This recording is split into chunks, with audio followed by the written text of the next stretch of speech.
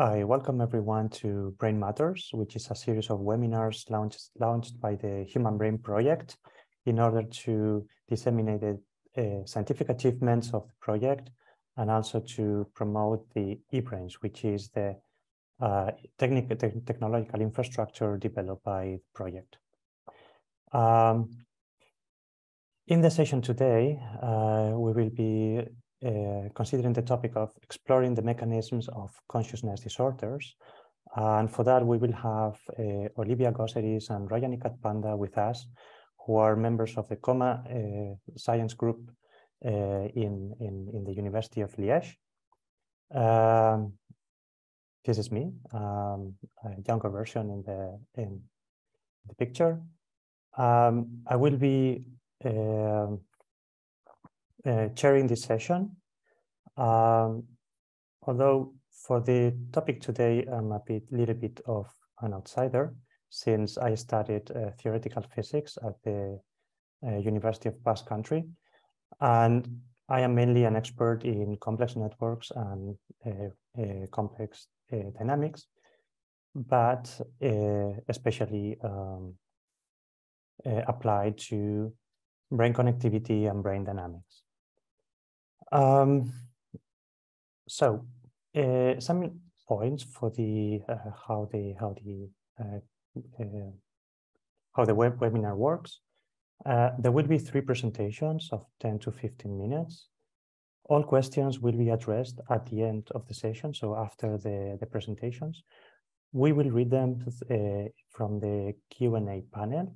Please find it at the bottom of the window. Please mention the name of the speakers that you are addressing the question, but feel free to ask questions to all of us, but please mention if you want the 3 of us to answer. And please don't write the comments on the questions on the chat, because we will only read them from the Q&A.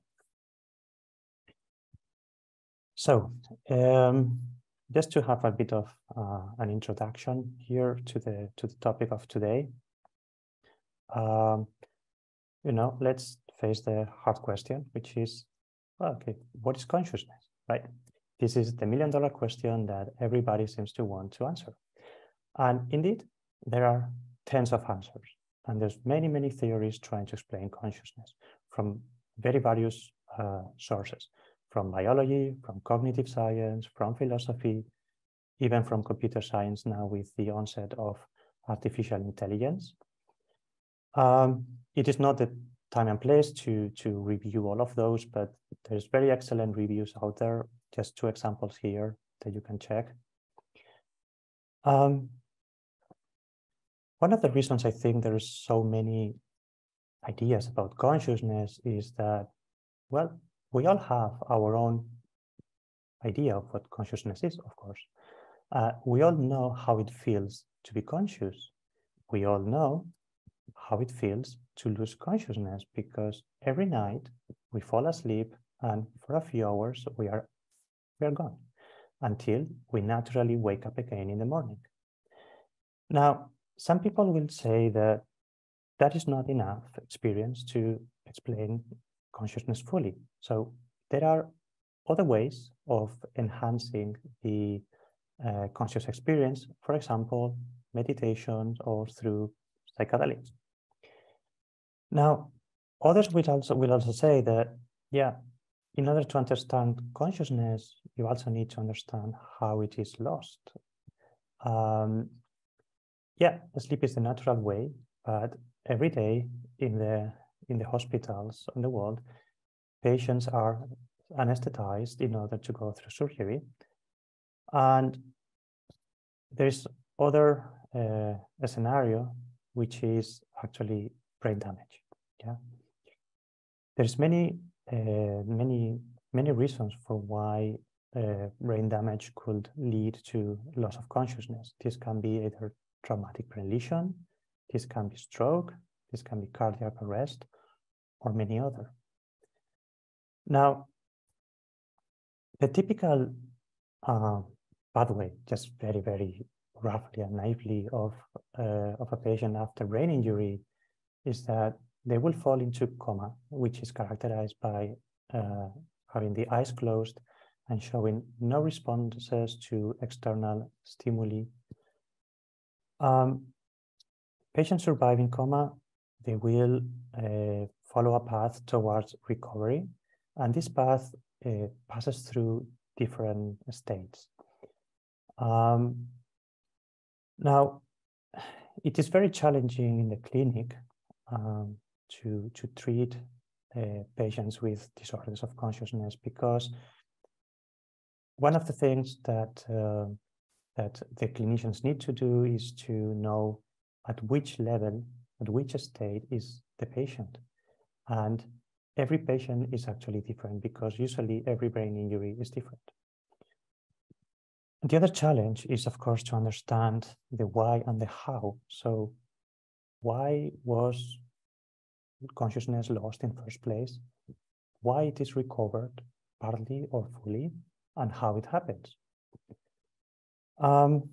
So before we move to the next presentation, I would like to make a bit of a statement, because, you know, consciousness is a super interesting topic. Sometimes, but yeah, the daily reality in the clinic is very harsh. So we all have, everybody in this field, we all have a responsibility to do our best to help the clinicians, and the clinicians, the patients, and the families, of course. And this means that we are responsible for delivering better measuring methods, reliable data analysis tools, and of course, a much better mechanistic understanding. And with that, I will pass the floor to Olivia Gosseries. Please, Olivia, you can now start sharing your screen. Okay, here we go. Thank you. Yeah. Olivia had a master in psychological and educational science in the University of Brussels. She did her PhD in biomedical and pharmacology at the University of Liege. Over the years, she has done significant contributions to the field of consciousness, but especially focused on the diagnosis and the prognosis of patients with disorders of consciousness. Nowadays, she's the co-director of the Coma Science Group led by Professor Stephen Lauris at the University of Liege.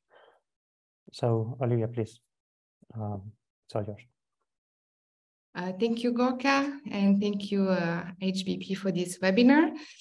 So indeed, I work at the Coma Science Group, and it was founded by the Dr. and Professor Lauris. But 3 years ago, he asked Dr. Thibault and myself to be the co-director of the Coma Science Group. So we are very happy about that. And the main aim of the Coma Science Group is to understand consciousness, but more particularly consciousness disorders.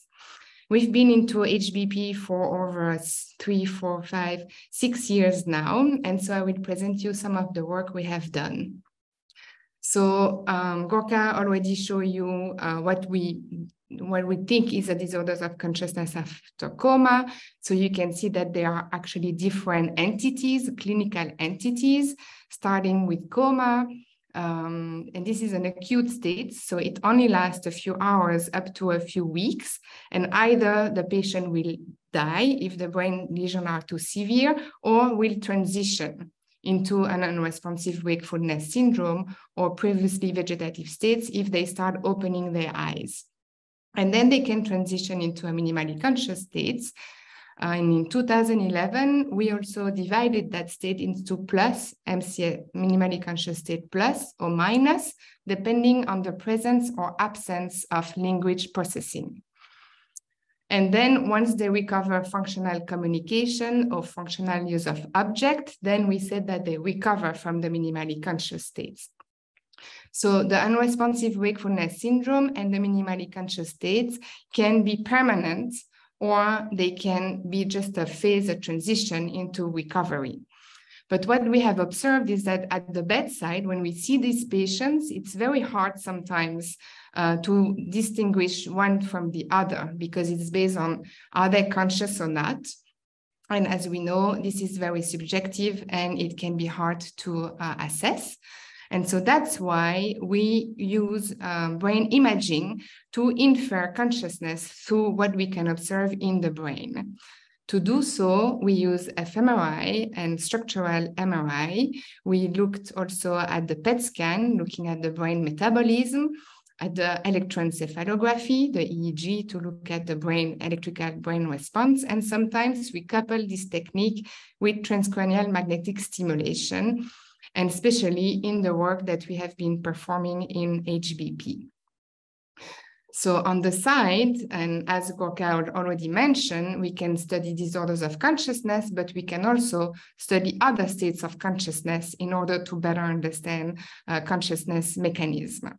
And so in collaboration with a lot of different labs, but most specifically within our consciousness, Giga Consciousness group here at the University of Liege, the SPRG lab and the anesthesia and perioperative neuroscience lab, we also study anesthesia, sleep, hypnosis, meditation, trance, and virtual reality.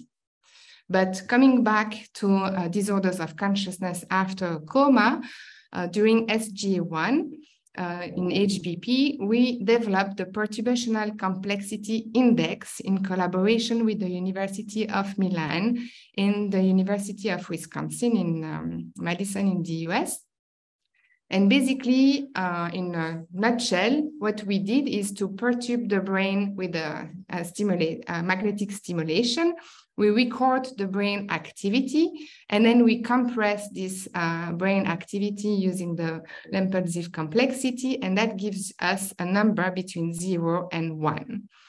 And what we have observed in the first works is that there's a nice correlation between this index of consciousness and the level of consciousness of the patient.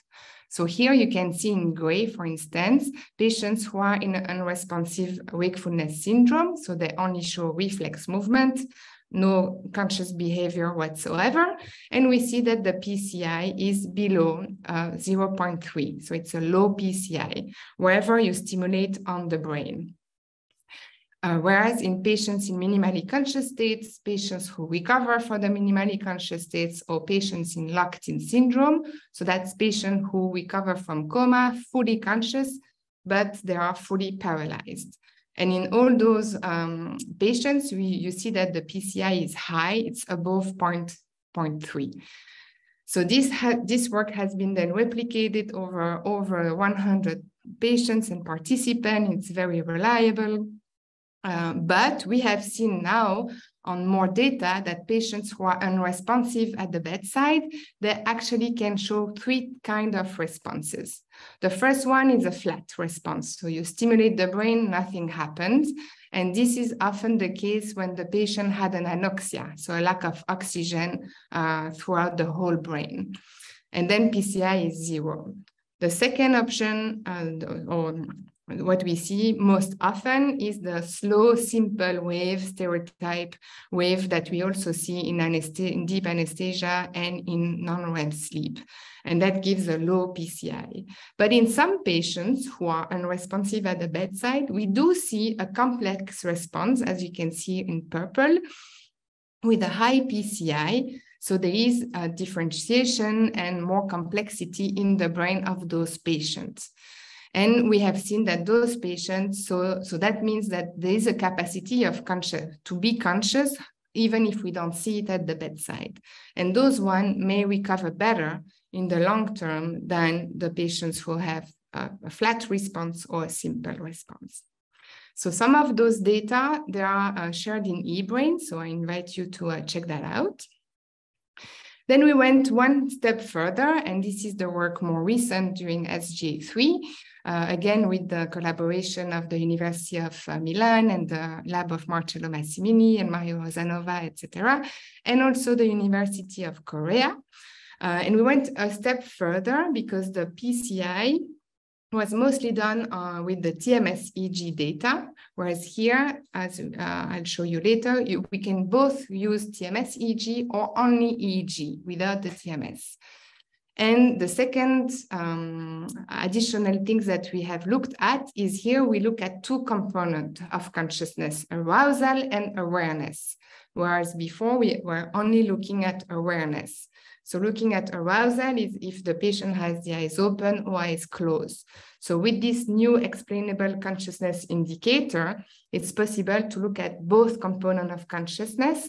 And so we can differentiate, for instance, someone who's under ketamine with eyes open from someone who is in REM sleep with eyes closed, and yet both of them report a subjective experience afterwards.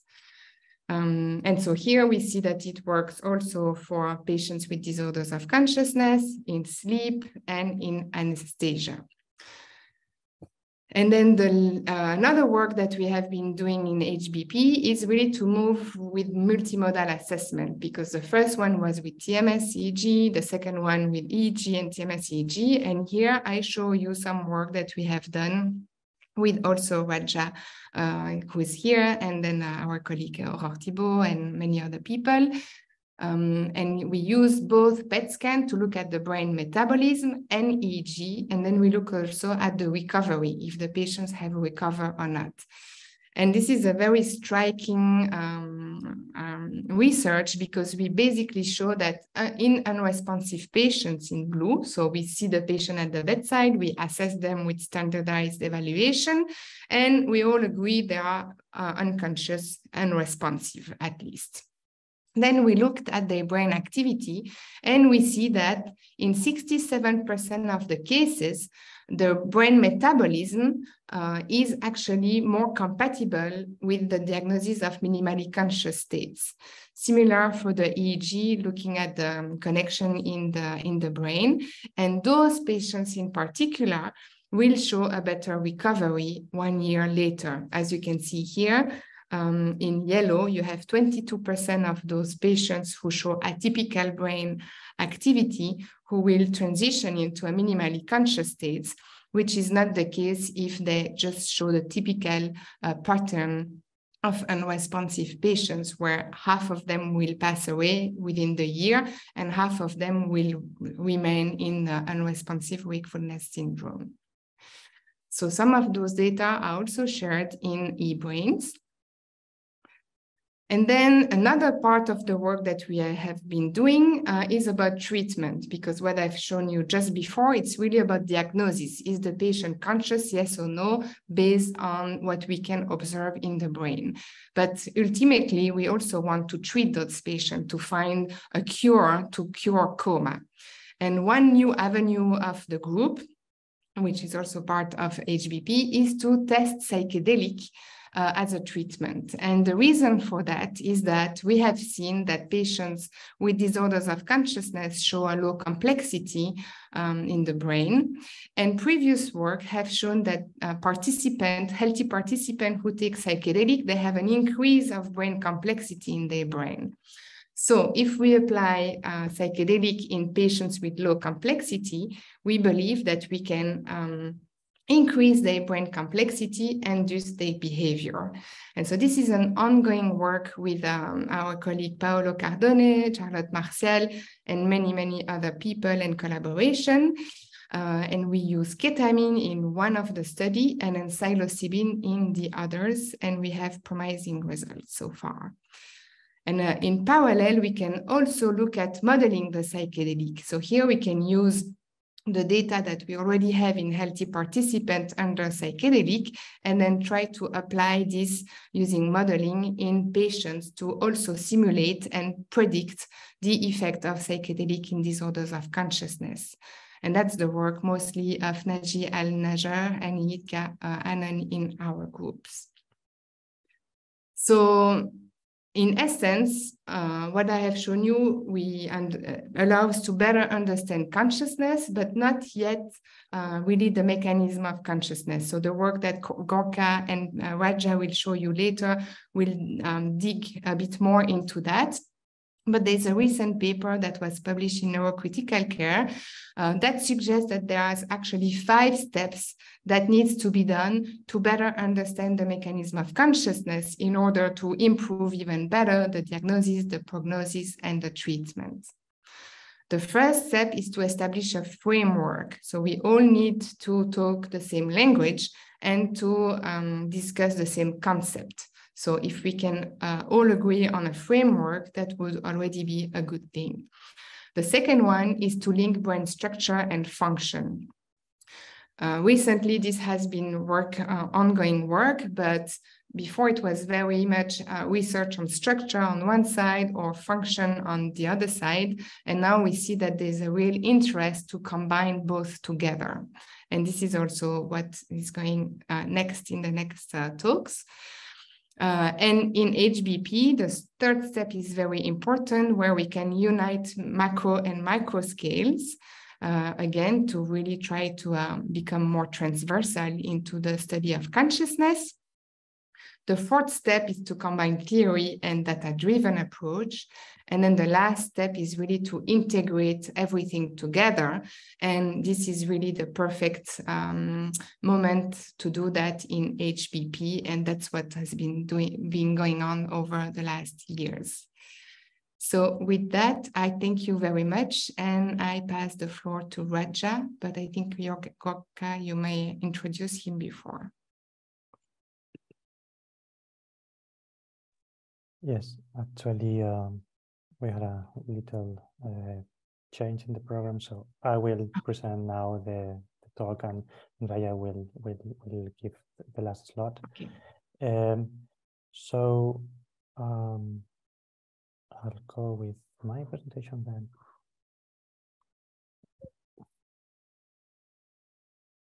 So I will continue on the grounds explained by Olivia, and I will explain this very recent work we have done in collaboration between the Pompeu Fabra University and the Coma Science Group of Liege within the framework of the Human Brain Project. Our idea in here is to try to characterize better how the propagation of activity in the brain is disrupted during disorders of consciousness.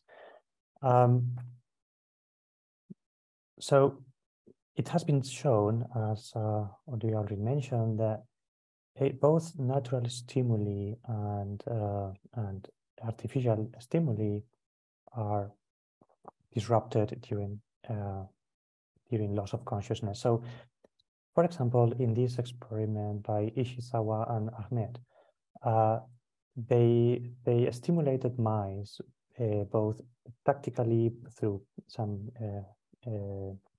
blows, poofs, and auditorily, and they measured the brain response, the activity in primary sensory cortices and in further away in the so-called association cortical regions. And what they found is that during anesthesia, for example, or during sleep, the primary sensory cortices still react to the input of the stimuli, but somehow, for some reason, that activity does not reach the association cortices. So with artificial perturbations, as the case of the perturbational complexity index that Olivia mentioned, given a TMS, applying TMS to a brain region during a wakefulness triggers a brain-wide response, right? But during loss of consciousness, so for example, in non-REM sleep, it's in the same feature that the region of the brain receiving the TMS responds, but the rest of the brain does seem not to respond. And this is repeated for anesthesia and for unresponsive wakefulness patients, although in minimally conscious patients, some of this propagation seems to be restored. So this is very exciting. It's a great idea, and it has served to develop, for example, the measure of perturbation complexity index. But here we wanted to go further in the analysis of why and how the propagation is disrupted. And to do so, in a nutshell, we studied resting state functional MRI data from a cohort of healthy controls and two groups of patients, one in unresponsive wakefulness syndrome and the other ones in minimally conscious state. So in a nutshell, what we do is we will compute effective connectivity for all the patients. We will estimate that, and we will do some network analysis of that network connectivity. Again, as mentioned, we are focusing in these stages, patients that have been for a long term in both stages. Now, usually the concept of structural connectivity and functional connectivity is more repeated over the literature.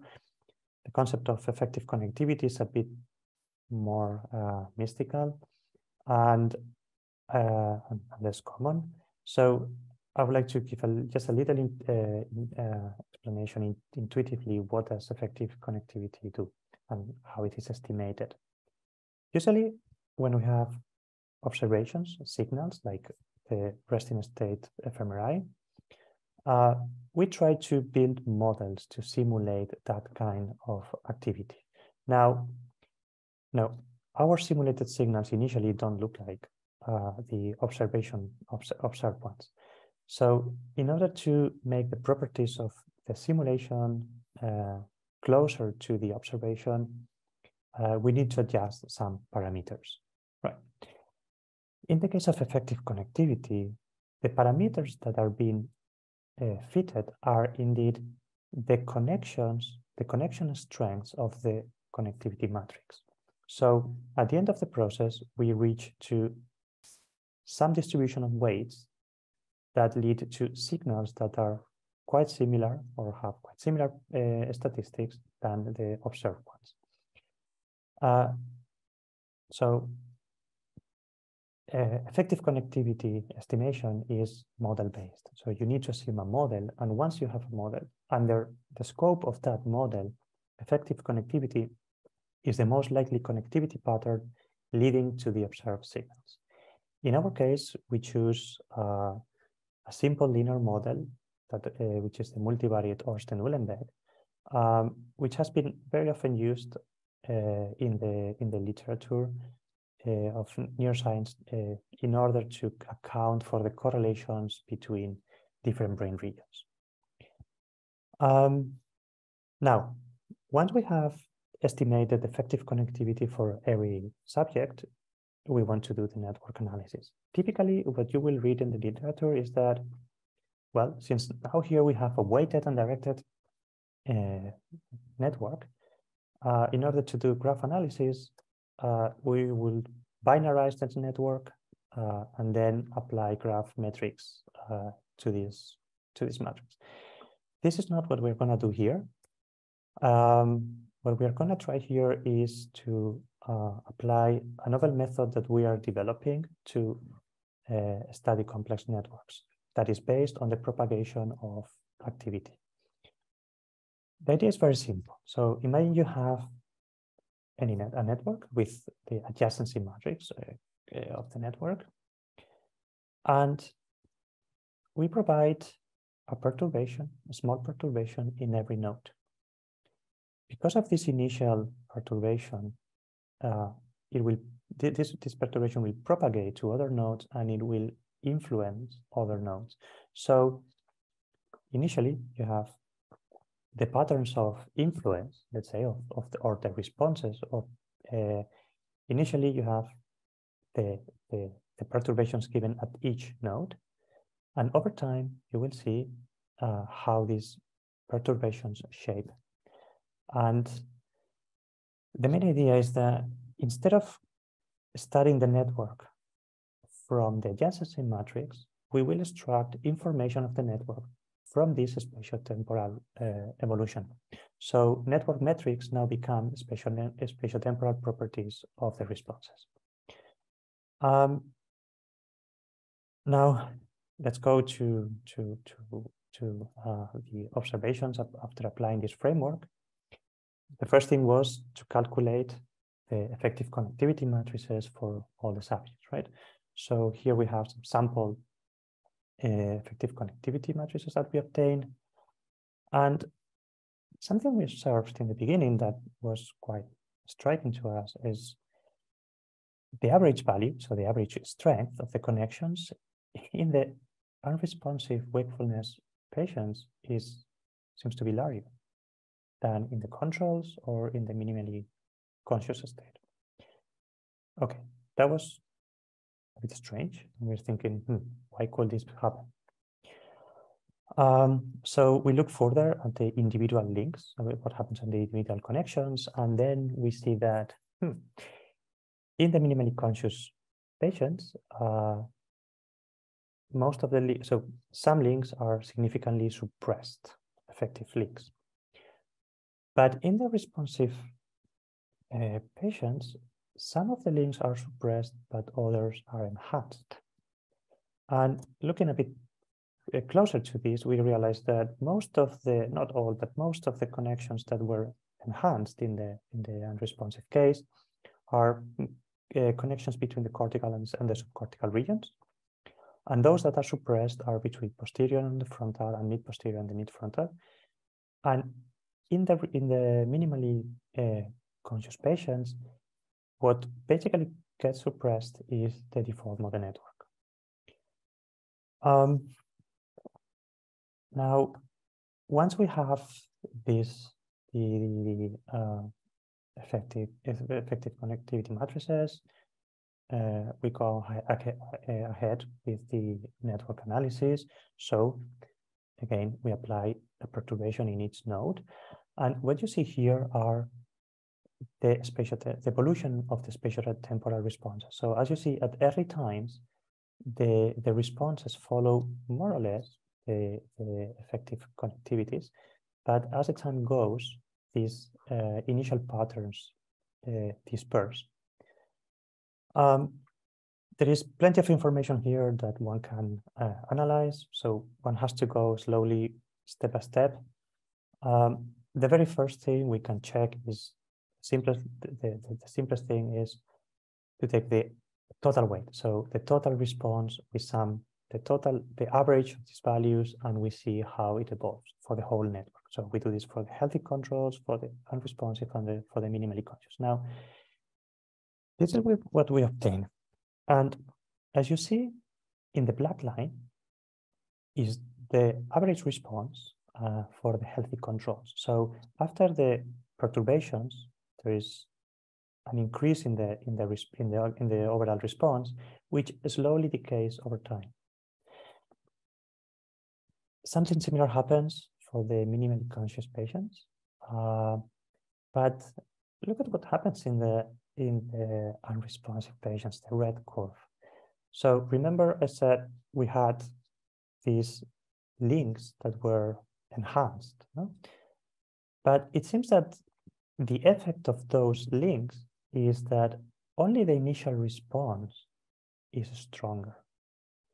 But despite this initial peak, the activity or the responses do not later propagate as well as they do in the healthy and in the minimally conscious patients. And if you remember, this is somehow what I said in the beginning, that the response to natural and to artificial stimuli, the regions receiving the stimuli react, but somehow this information is not propagated. And well, we are capturing that behavior in here. Now, something else we can do is to now study, because the effective connectivity is directed, so it gives us the chance to study what happens to the broadcasting and integration capacities of every individual region. So say, what happens when we excite one node, and how does this node affect the rest of the network? Or the other way around, how sensitive is a given region to perturbations all over the network.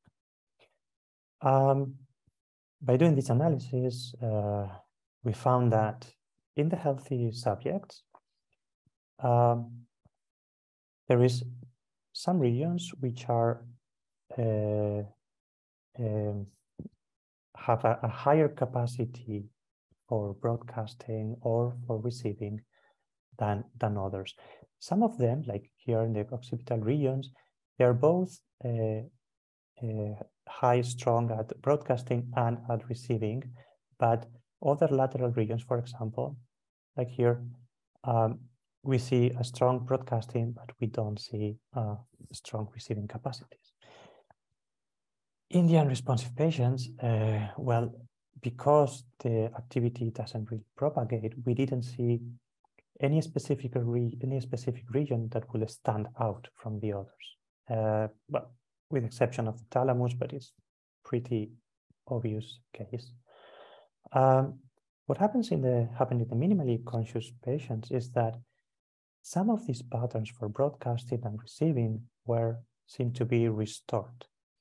So, in summary, we found that strong broadcasting seems to be happening at the temporal, frontoparietal, occipital, and parahippocampal regions, and the strong receiving capacity, which is something needed for integration, happens at the PCC, the precuneus, inferior parietal regions, and at the thalamus.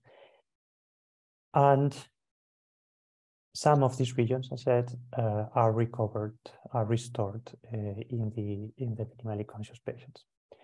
So, just as a summary, I will mention that we were able to characterize the disruption of propagation in DOC patients following a model-based flow analysis.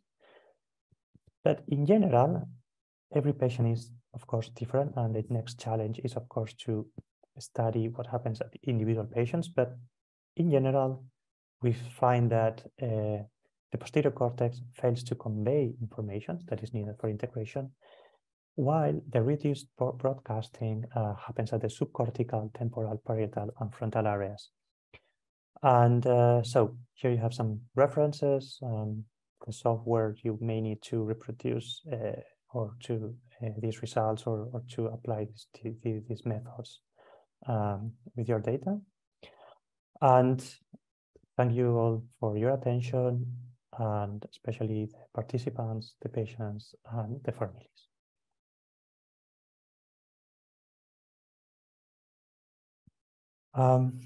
So after this, we will move now to our third presentation.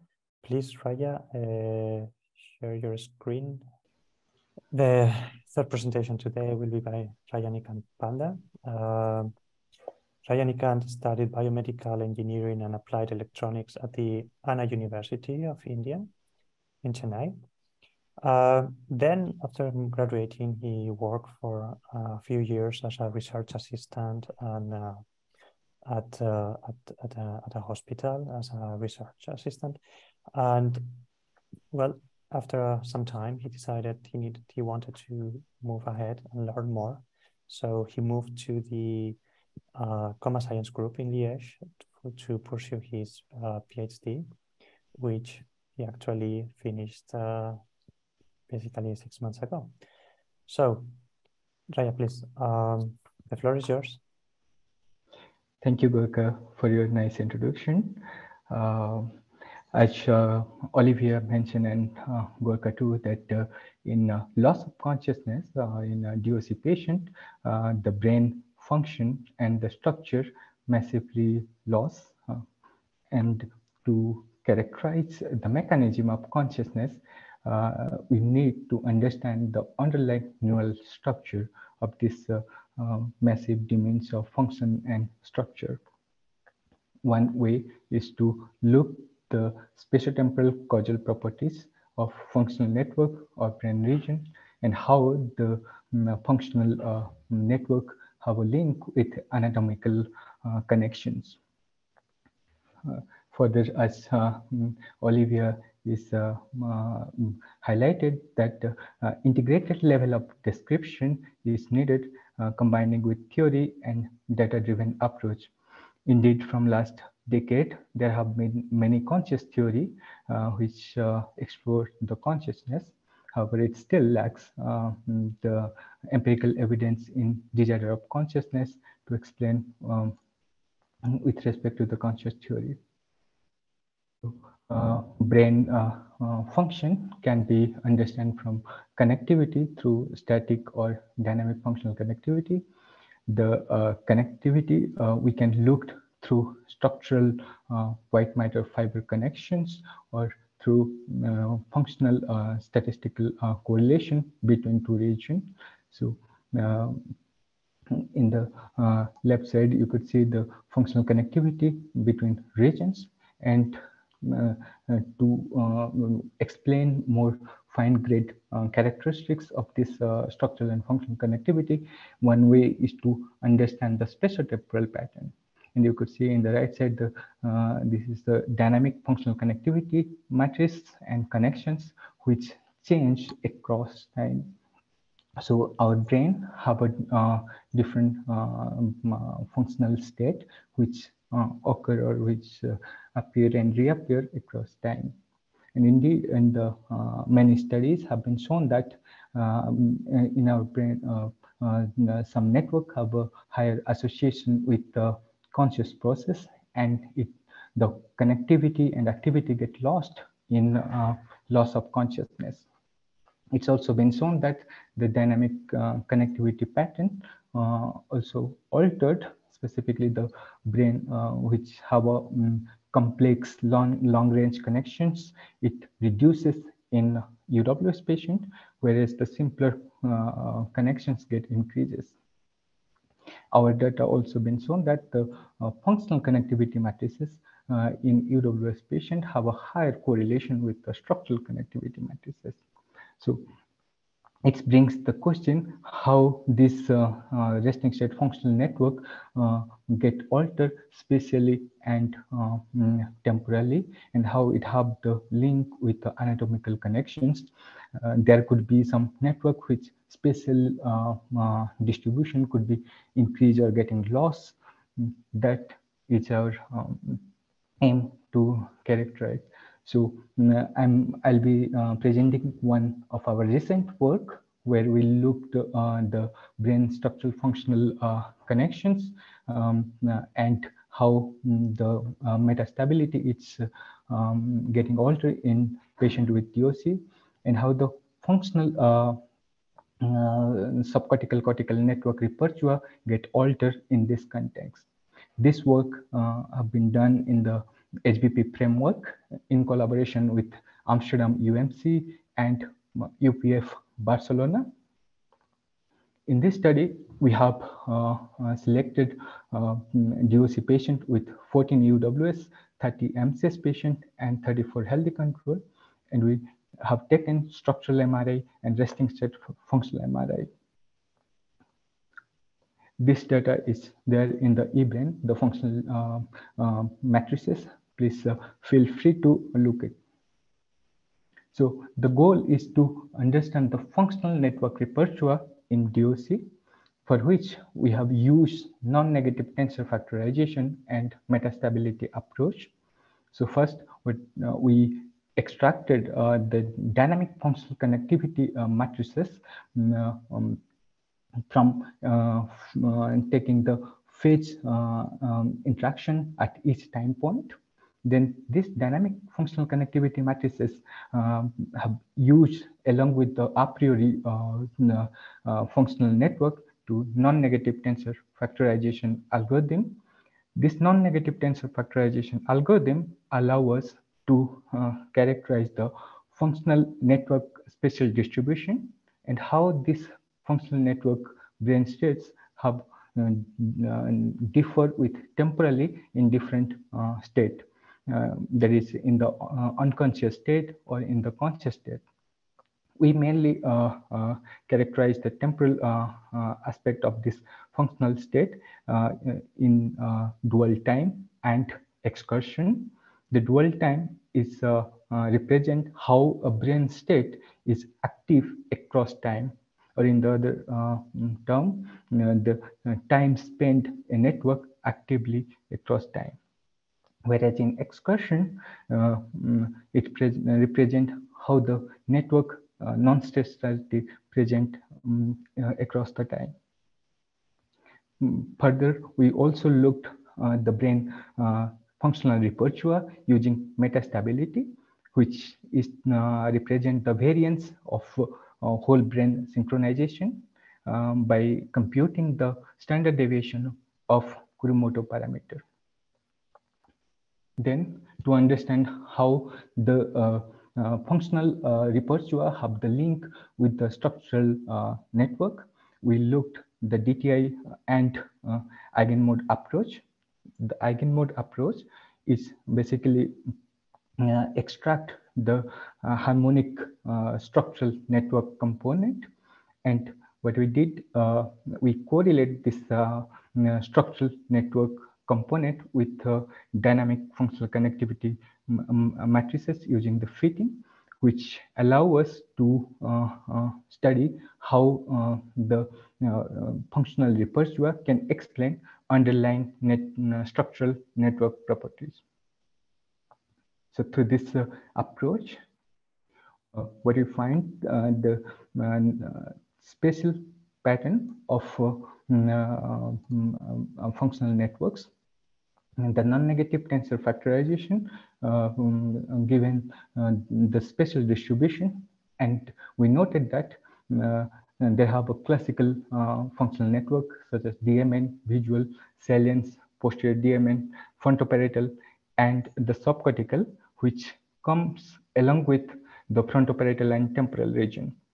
To be noted, as a priori, we use the subcortical regions, that is the thalamus, caudate, putamen, and the non-negative tensor factorization provide that it have a strong association with the frontal, parietal, and temporal region. Then to characterize how this brain's functional network states are distributed in unconscious and conscious state, we look their temporal properties, that is the dual time, which represent how much each brain state is active across time, and excursion. We find the dual time is different or have a reduced in some networks, that is posterior DMN, frontoparatal, and subcortical with frontoparatal temporal network, whereas the non-stationarity shows they have reduced in all functional network, specifically the default mode network, which did not show the dual time differences, but there have differences between the DOC patient and healthy control, as well as between the DOC patient as the UWS with MCS. Another factor which we noted that the subcortical network, which comes with the frontoparatal temporal network, that have a significant differences in both dual time and excursion. This indicates that this network is higher association with the loss of consciousness or in the recovery process. Our finding goes in line with the different conscious theory, such as the global neuronal workspace theory, which postulate that the long-range connections and the sensory visual information carries with the multiple brain region through frontal, parietal, and temporal region. And here we see that subcortical regions have a higher association with the frontoparietal and temporal region, the broad region of cortical areas, and their temporal, both dual time and excursion, is reduces. And so our finding also in line to the major circuit hypothesis and internal external network that says that the internal network, which shows the default mode network, have a loss of stationarity, whereas the frontoparietal network have the association both with the subcortical area, and it have the temporal disruption. Then further looking the how it the functional network repertoire is linked to the structure, we look the eigenmode, and we find the eigenmode which represent how much harmony is there between the functional repertoire and structural network. We found the harmony is less in UWS patient compared to healthy control. And when we look the further, we looked when with the stability, the meta stability, which represent how the brain states are synchronized. We find the subject who have a lower metastability, they have a lower eigenmode. So this indicates that the brain functional repertoire, when it is lost, it's also have a lower with the structural functional harmony. As a summary, we also shown that the, in loss of consciousness, they have a breakdown in subcortical, frontoparietal, and temporal repertoire. One main entity which we lack in this study is the causal interaction and structural property, which Gorka have shown, and through computational modeling, we can further characterize these spatiotemporal properties in terms of causal interaction. Thank you. And sorry for the technical disturbance. Okay, thank you, Roya, very much for the presentation. So we are now moving to the question and answer session. I will start quickly. There is a question for Olivia, but it's a few ones. Let me see. So I will say, Olivia, thank you for your exciting talk. I wonder what is the PCI output when psychedelics are applied to healthy controls? Have you observed any increase or decrease pattern? So we haven't checked that ourselves yet, but there is preliminary evidence that using psychedelic, you can have a slight increase of PCI, and that's the work of our colleague in Oslo, the group of Johan Storm and colleagues on rodent, and also on healthy participant, actually. However, I have to highlight that PCI has been developed to really disentangle consciousness from unconsciousness. So in conscious patients, we are not expecting to have a very big difference. And so there was another question regarding this for someone who meditates and has maybe delta waves. Again, here, meditation, we know that the patient is conscious, so we're not expecting a very big increase. And in one of our expert meditator, we actually didn't see much increase with PCI. If we see here delta, however, I would even expect something lower in that case. Okay, thank you very much. So there was another question. Okay.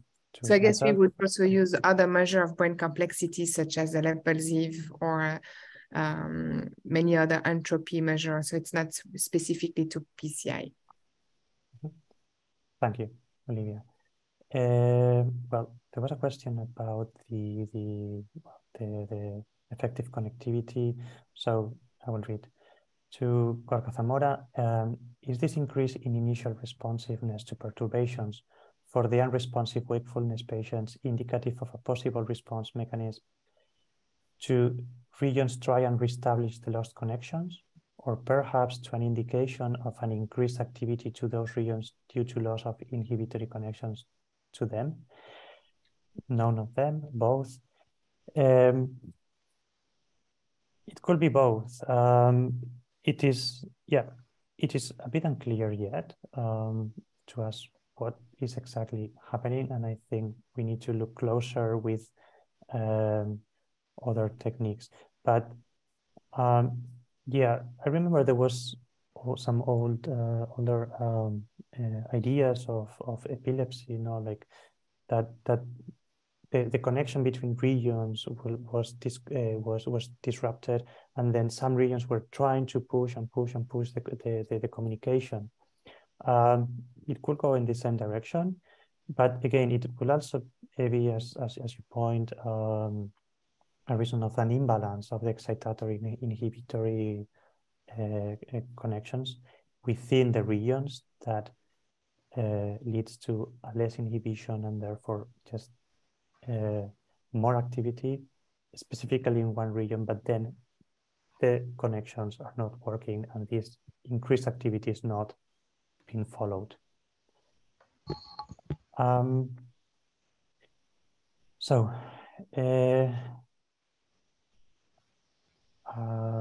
Let's see. Okay, there was here another question for Olivia. So, Olivia, what is the difference between minimally conscious and recovered state? These unresponsive patients, which show complex behavior, were they aware when they came around of what was happening during the time they were still unresponsive? Mm-hmm. So minimally conscious patients, we cannot communicate with them. It's impossible to interact verbally or with gesture in a functional way, effective way. Whereas if they recover, that's when we said, okay, now we can actually ask a question and have a yes or no answer and it's accurate. So that's the difference, when we can functionally communicate and the other one not, or function, or they can also use function object like a cup or cum. And to respond to the second question, so far we have not had any patients who were unresponsive and then recovered, remembering the session of the TMS EEG. But it's also not uncommon because we know that patients after severe brain injury, they have amnesia. So even if you go see a patient in a rehabilitation center, you see them for a week nonstop, and then you come back 3 months later when they recover, they don't remember you. So far we haven't had anyone who remember being in that state when the experiment in the session happened. Okay.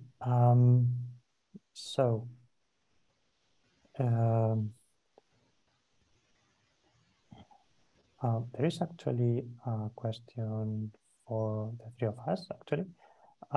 It is first addressed for Olivia, but it says, what is your opinion on intrinsic ontology within integrated information theory, IIT, Julia Tanai? Me, I have no answer to that question. Okay. I have to dig more into the IIT, so I let you respond. So, Raya, you want to jump on the... We have 1 more minute, so yeah. For me also it's a quite complicated question to answer, and I think to understand with respect to data of consciousness, it's and IIT, there is still study need to be done, but the network responses which you shows that the characteristic of information integration, or on the study which we have done on ignition, which shows how much the integration happen in the brain in spatially and temporally. It shows that in loss of consciousness, the integration with respect to empirical measure get reduces. So they have a link to the IIT and what we observe in empirically in DOC patient, but still there is a lot to understand or to see using different mathematical modalities and recent advances on methods. Okay, yeah, thank you, Raya. Yeah, just very briefly, the results we showed for the propagation analysis actually indicate that there's some aspects of different theories that could be validated. It doesn't mean that they are exclusively correct or wrong. It's simply that maybe different theories are looking at different aspects of the same problem. And with that, I'm afraid that we are running out of time. I want to thank you all for attending this webinar. If you wanted to see the replay, please join the Human Brain Project YouTube channel. If you have questions, please contact us at outreachhumanbrainproject.eu. The next webinar will be on February 14th on the topic of HBP scientists propose guidelines for describing network connectivity. Thank you all for your participation, and I wish you all a good day and a good evening.